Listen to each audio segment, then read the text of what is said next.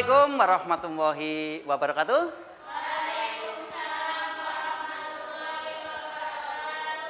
Good morning, student. How are you today? Alhamdulillahirabbil alamin. I'm fine too. Baiklah anak-anak. Hari ini seperti yang sudah saya katakan pada pertemuan yang lalu, kalian akan melanjutkan mempelajari bagaimana cara mendeskripsikan sesuatu.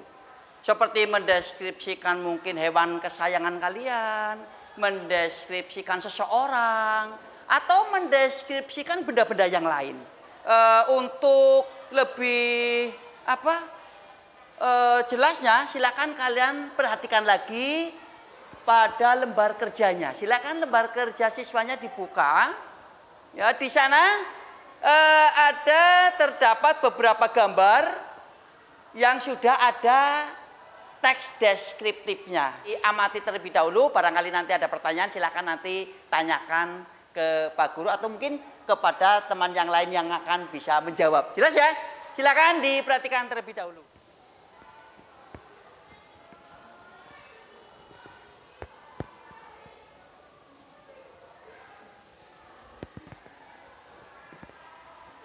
Baiklah, kalau sudah kalian amati kalimat per kalimatnya, barangkali kalian menjumpai sesuatu yang mungkin masih bingung tentang hal-hal yang terdapat pada teks tersebut. Silakan, barangkali ada yang mau bertanya, ditanyakan. Siapa yang mau bertanya? Oke, silakan. Ada kesulitan apa?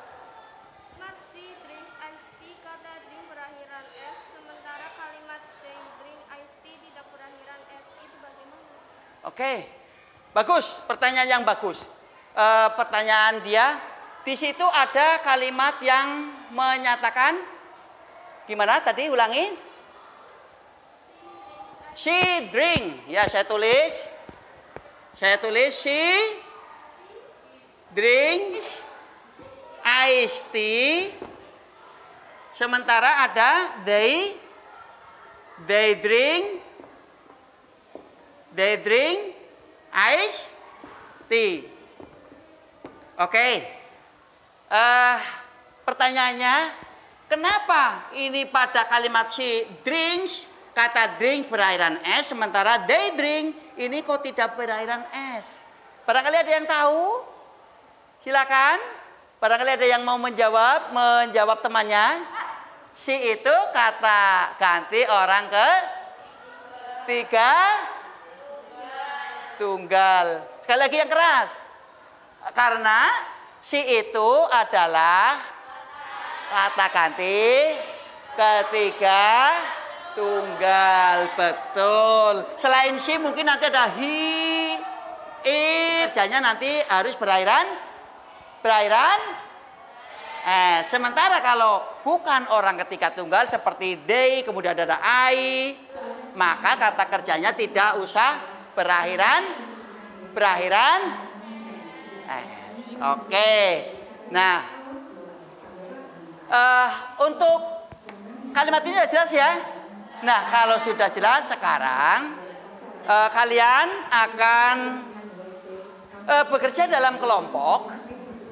Kalian akan membuat teks deskriptif berdasarkan gambar yang akan saya bagikan. Silakan mengelompok dulu seperti kelompok pada waktu pertemuan yang lalu. Silakan.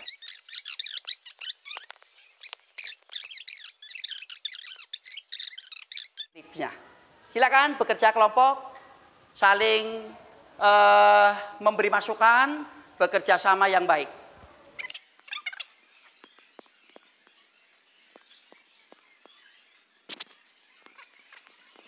Baiklah, sudah cukup? Finish? Oke, good. Kalau sudah selesai, nanti kalian saya harapkan presentasi ke depan salah satu anggota grup untuk mempresentasikan di depan teman-teman. Silakan, siapa yang akan, kelompok mana yang akan mempresentasikan? Oke, kamu? Oke, grup ini, silakan.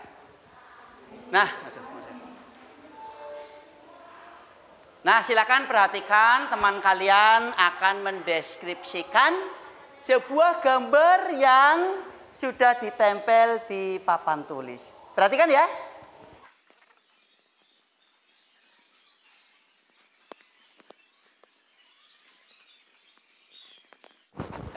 Teman-teman, ini hasil diskusi kelompok kami. Dan ini ada gambar kucing. Dan kami beri judul My Cat. Di sini kucing kami berwarna putih. Dan saya beri My Cat is white. Kucing saya berwarna putih. Dan ini kucing sedang memakan ikan. Jadi My Cat lick fish. Maaf, itu kalimat my cat lick fish. Kata lick seharusnya berakhiran s sebab my cat kata ganti ketiga tunggal dan kalimat it ate fish every day. Kata it seharusnya juga berakhiran s karena it seharusnya kata ganti ketiga tunggal. Terima kasih. Ini ya maaf, ini harusnya berakhiran s karena ketiga tunggal. Bagaimana, ada lagi pertanyaan? Mohon maaf, itu kalimat I like my cat. Kok kata like-nya tidak berakhiran s? Karena I bukan ketiga tunggal, jadi tidak usah ditambahkan s. Titik. Itu tadi presentasi teman kalian, ya. Sudah cukup bagus. Barangkali mungkin ada pertanyaan-pertanyaan lain? Tidak ada? Oke, bagus. Kalau tidak ada, kasih aplaus buat teman kalian. Wakil itu sudah mendeskripsikan. Itulah yang namanya yang namanya paragraf deskriptif. Itu contohnya mendeskripsikan seekor kucing. Oke, pelajaran saya cukupkan sampai di sini terlebih dahulu. Thanks for your attention. See you next. Assalamualaikum warahmatullahi wabarakatuh.